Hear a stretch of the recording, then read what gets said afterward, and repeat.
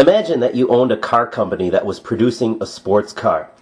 Just the parts of this sports car cost $70,000, and that doesn't even count labor and manufacturing costs. And you go ahead and you build that sports car, and after it is produced, you go ahead and you sell it for $50,000. $20,000 less than just the cost of the parts. How long would you stay in business going about that way? Well, in the same way, our monetary system is not going to stay in business very long. Every time you receive a nickel in your change, that's what Thomas Jefferson is telling you. Today, the metal price for each nickel is 7 cents, and that does not count the labor and the manufacturing costs our mint has to come up with to produce each 5-cent nickel. We cannot stay in business very long spending over 7 cents for a product that's worth 5 cents. So what will we do? Probably what we'll do is, in the very near term, find a cheaper metal, much like Germany did after World War I. Before World War I, Germany's coins were made out of gold, silver, copper, and nickel, just like our coins used to be. After the war, Germany had no gold in their coins, no silver for their coins, and even the value of the copper and nickel had exceeded the face value of their coins. So in 1922, they produced this coin. They made 3-mark coins, which are about the size of our half dollars, and they didn't make them out of gold, silver, copper, or even nickel. They made them out of aluminum. And they're light. They feel like almost play money, toy money. And you see right there, there's 1922, 3 marks. But that's not even the bad news. The bad news is what they produced a year after making this coin.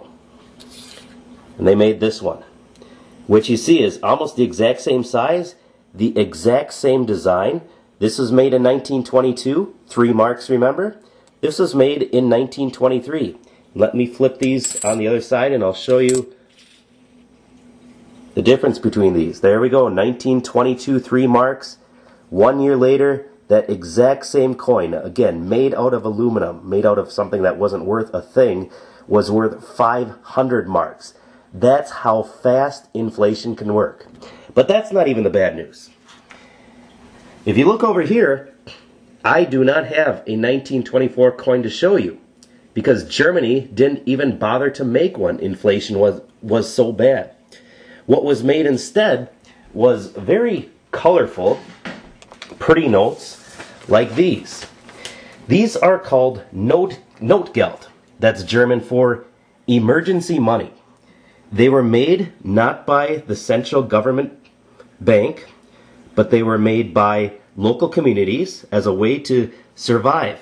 There are literally hundreds of different types of Notgeld that people like to collect. I just have a few of them out here right now to give you a kind of taste of what they look like. But this is how local economies had to survive because they could not count on the money that their government had produced for them that was even just made out of aluminum.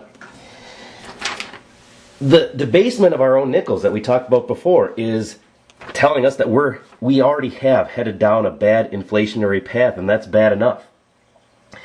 And add to that the tragedy and the unrest in the world, and the US dollar is indeed on shaky ground. But you might not know that local communities in the US have already begun producing their own forms of American Notgeld, emergency money. Here's 2 examples. This is called a Potomac.